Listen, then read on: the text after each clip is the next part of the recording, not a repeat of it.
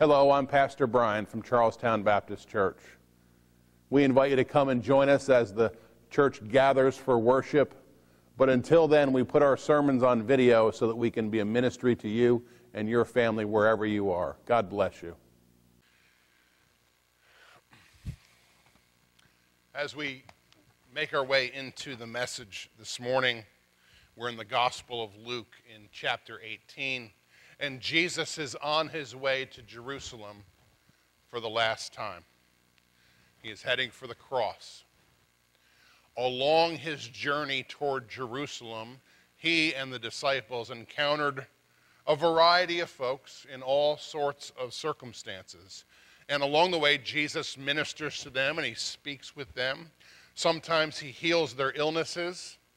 Sometimes he teaches.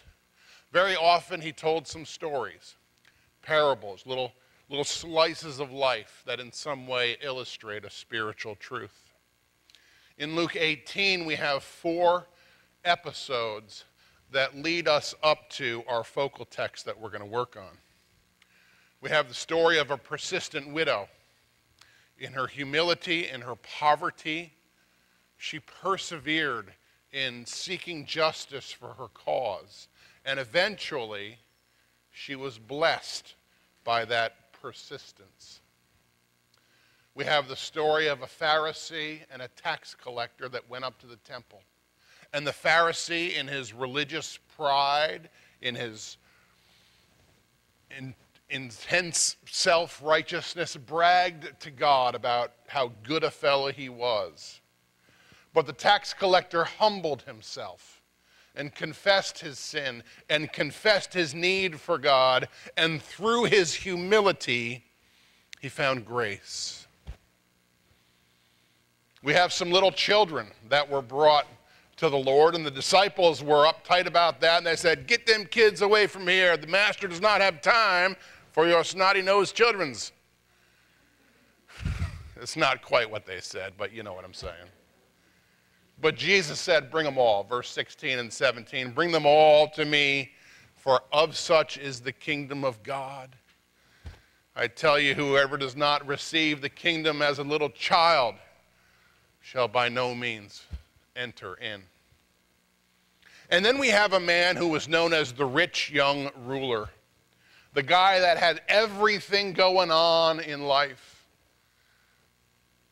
influence, wealth.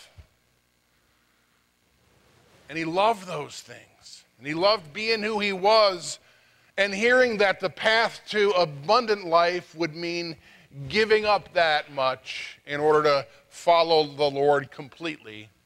He went away sad because his possessions were great. 4 simple stories that illustrate for us that a humble and unassuming spirit is the path to knowing God's grace, and that ego and pride will surely lead us to a fall. That brings us to Luke 18, 24 to 27. When the rich young ruler walked away, Jesus turned to his disciples and spoke these words. And I invite you to stand that we would honor the reading of God's word. Luke 18, beginning at verse 24. He said, "How hard it is for those who have riches to enter the kingdom of God. It is easier for a camel to go through the eye of a needle than for a rich man to enter the kingdom of God." And those who heard it said, "Who then can be saved?" But he said, "The things which are impossible with men are possible with God." Father God, I pray your blessings upon these words, that they would penetrate our hard hearts and we would see your truth and your grace and your love in them. I pray, Lord, that we would have absolute faith and trust and confidence in you and you alone. In Jesus' name, amen. And you may be seated. When Jesus spoke these words to his disciples, they were a little bit dumbfounded. They were astounded because this kind of thought flies in the face of the conventional wisdom of the day. The Hebrew culture had some expectations about what it meant to be blessed and honored by God. In the Hebrew mind, especially with the influence of the Sadducees who denied the resurrection and the afterlife, in the Hebrew mind, a bit of wealth, a bit of prosperity and comfort, a few coins in the pocket, a couple of sheep in the pasture, those were the signs of God's favor and God's blessing. In that mindset, in that culture, when God showed his favor upon you, he would do so in tangible and material ways. And along the same lines, for the poor and the penniless, the downtrodden and the outcasts of society, they were obviously under the curse of God, who chose not to bless them, some kind of punishment for some kind of sin. And that was part of the thought process of the culture. And it seems to me that us in our contemporary world, we've not come so far, have we? We adopt a lot of that, even subconsciously. In our consumer culture, our materialistic society, we seem to think if I have a couple of dollars in the bank, then everything's going to be okay. If the government will send me another stimulus check, I'm going to make it through. And if there's poverty, well, if there's poverty, we want to pray for those people because they have so little, and we wish that God would bless them somehow, or that they would at least get a job. That's our mindset. That's our thinking. And then church comes along, and those prosperity gospel guys, they open up their fat mouths and tell you that God wants you to have more abundance, and if you simply claim your millions, then God is obligated to give it to you, and if you're poor, that means you don't have enough faith to be rich. And I think to myself, how in the world can that be the Word of God? Because what I see in Scripture is that Jesus loves the poor people. And Jesus loves the outcasts. And Jesus cares very much for the people that are living on the fringe and have so much less. And he scoffs at the rich, and he ridicules them. And here, verse 24 and 25, it's easier for a big old smelly, stinky, two-humped, spitty camel to go through the eye of a needle than for the rich people to find the grace of God. The story of the rich young ruler is found in 3 of the Gospels. He had the money, he had the influence, he had the good looks and charm, he had a place in society, he had all the things that people have been searching the earth for all time. In the Hebrew mind, he was living in all the blessings and favor of God. But he knew that those things didn't really satisfy, and here he is coming to Jesus asking, what does it really mean to inherit eternal life? And he and Jesus talked. They talked about the commandments, and they talked about the religious activity. And the young man said, yes, I did all those things. What next? I still feel so empty and far from God. Clearly I'm missing it. What now? And Jesus said in verse 22 and 23, let go of what you have on this earth. Turn your back on all those things that define you, your influence, your fame, and fortune. Give it up. Bless your fellow man, and then come follow me. And the guy said, I don't think I want to do that. It's too much to ask. I can't let go of those things I love on the earth so much. And he walked away. It's a heartbreak of a story, isn't it? He was so close. Here in the U.S. of America, I think we all realize that we are abundantly blessed. If you have $100 in your bank account today, you are among the top 20% of the wealthiest people that have ever lived on the earth. If your family's combined income is greater than $50,000 per year, you are right now today in the top 2% of the wealthiest people in the world. And there are 1 billion people on the planet today that live on less than $1 a day. We are blessed. We are very fortunate. So if we take verse 24 at face value, it's easier for a camel to go through the eye of a needle than for a rich person to find God. If we take that at face value, we might find ourselves in trouble, yes? Leads to the question, is it a sin to have a few things? Is there something, are we doing something wrong simply because we are reasonably wealthy Americans? We need to understand some of the grammar and the intent of the original language. The key is understanding the word that becomes to have, from Greek to English. Those who have riches. And it's more than meaning I have on a purple necktie, okay? It is a have in the sense of to hold, to cling tightly to be identified with, closely connected with.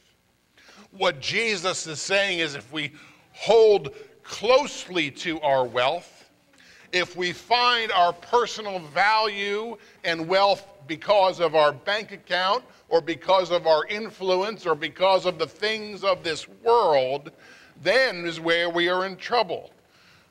Like the rich young ruler got in trouble. Because if we're doing those things, that means we are not finding our value in Christ. Finding our value in Christ is where it's at, not in the trappings of the world. What the Lord is saying is this: don't let your possessions possess you. Don't let the things that you own become what owns you. Don't cling so tight to the wealth and the goods and the things, because when it comes down to it, it's only stuff. And it's all going to fall apart anyway. And nobody here is going to buy their way into heaven. But also, and this goes far beyond merely things and possessions. Add in your achievements. Add in the esteem of the community. Add in the admiration of the world, the accomplishments, the trophies, and the gold medals. And you factor in our attitudes of pride and ego, then is where we are on dangerously thin ice. Those are what truly sabotage us, the possessions that sink us so quickly. Because if we are finding our value based on what we've done, based on being somebody, if we are finding our security or our peace or our confidence in all the things that we do and all the things that we have, then where have we any room left for God? Where have we any room left for His life and His love and His word? And it truly is easier for a camel to go through the eye of a needle than to find an eternal life with an ego quite so large. Which leads me to the bucket.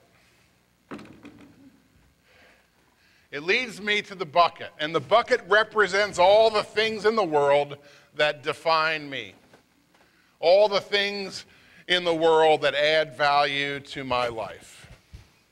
And this is a 1-gallon bucket. And it only holds so much. And if my bucket is filled with my water, then there's not much room left for the milk and honey of the Lord. There's not much room left for the good things that God wants to give me. And I've got to dump out a good bit of what I have stuffed in here to leave space and room for what God wants to give me. And the more I dump out what is mine, the more space and room there is for the Lord to fill me. If my worth is found in my will and my possessions, I got no room for what God wants to bless me with. I must empty myself. In the Apostle Paul's words, it was, I'm already being poured out as a drink offering. John the Baptist said, he must increase, I must decrease. And the question comes down to this: do I really and truly trust God to define me? Where'd that come from? Do I trust God to provide for me? Do I trust that God has my best interest at heart? Or am I going to stick to what I'm familiar with? I'm going to cling to what I want and what I like and what pleases me. Because I cannot do both at the same time. I can only carry so much in my life.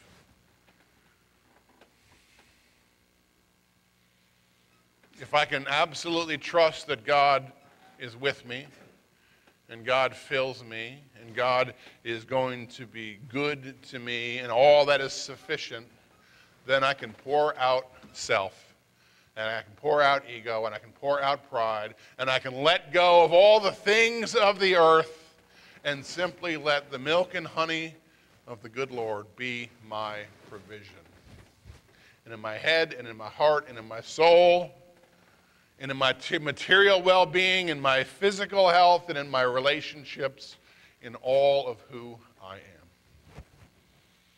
At the close of this conversation in verse 28, Peter said to the Lord, you know, Jesus, we have left it all behind to follow you. And I suspect that Peter is thinking of his family and his fishing boat and his home, and that makes perfect sense.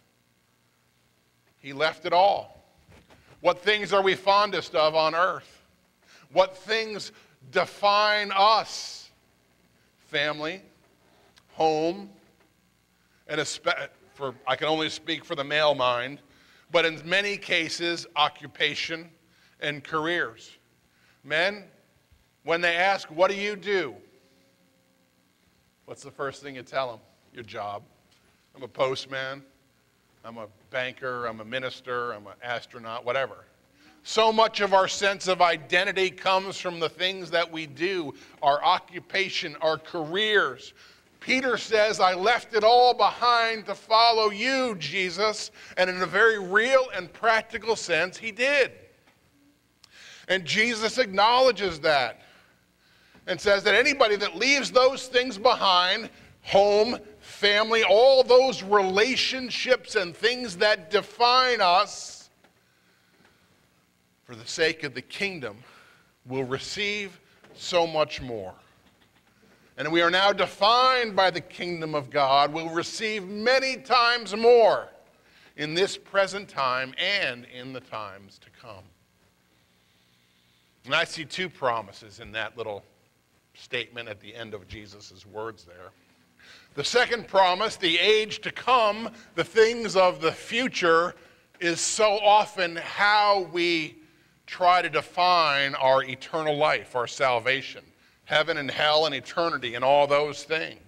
When we ask, what is eternal life? Well, it's the home beyond the skies and being with grandma and grandpa and all those who have gone before us. And that's an important part of our faith.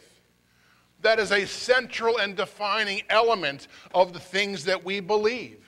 And there is comfort in knowing that our future is secure when we come to the end of our days on the earth.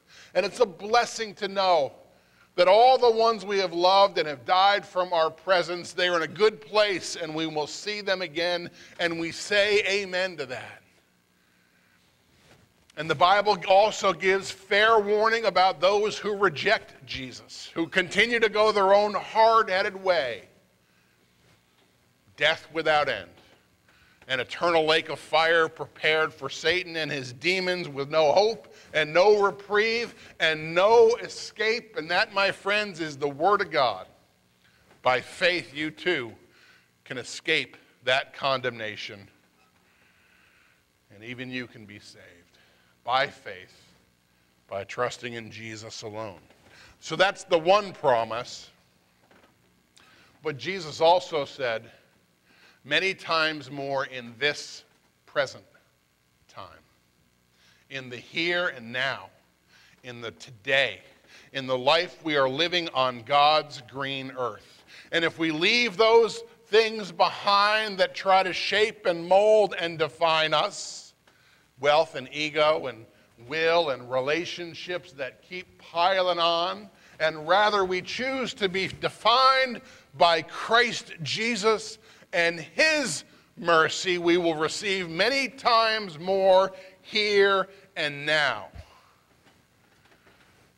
Jesus said in John 10, I've come that they would have life and have it how?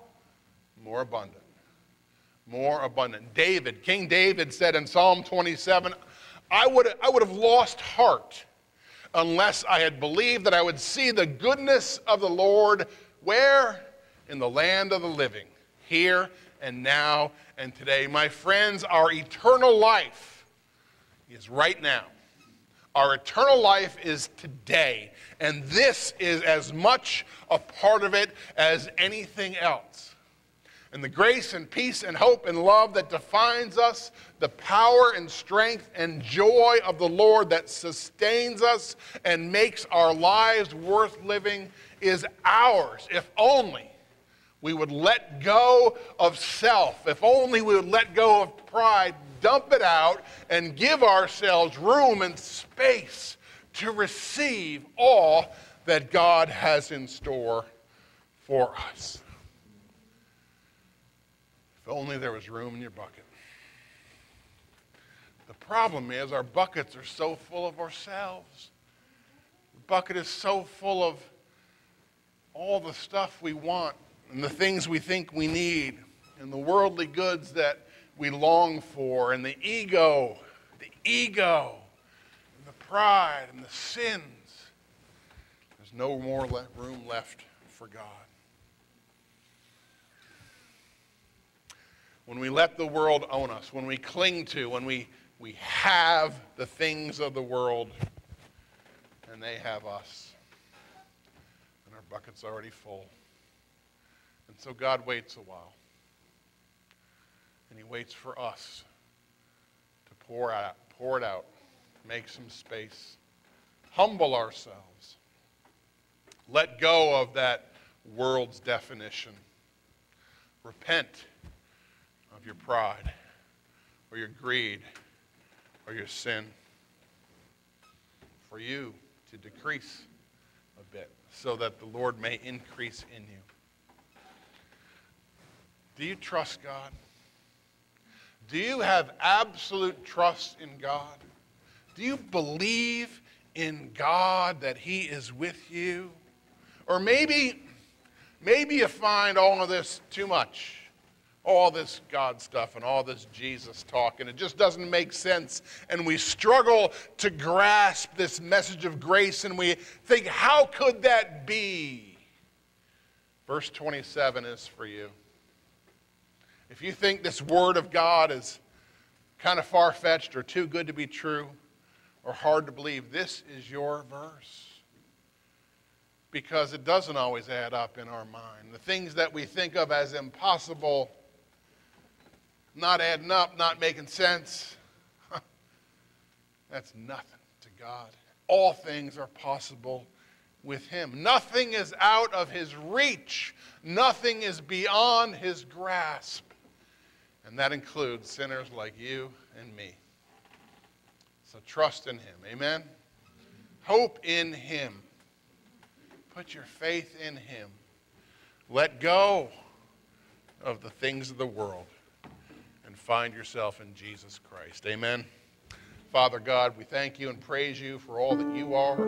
We give you the glory and we humble ourselves before you, that you would do your work in us. In the name of Jesus we pray. Amen. In a few minutes we're going to celebrate the table of the Lord, and we'll get to that part in the due course of time. Between now and then I want to give you an opportunity to open up your heart to what God is doing in your life. And the altar will be open for any prayer you have in your mind. I invite you to know Jesus as your Savior. Would you stand with us, please? If you have a burden, you come now. My prayer that this sermon has been a blessing to you and that the Lord spoke to you through these words. We appreciate your participation. If we can be of ministry to you or your family, feel free to give us a call at the church office, 304-725-5917. We look forward to hearing from you. Until then, God bless you.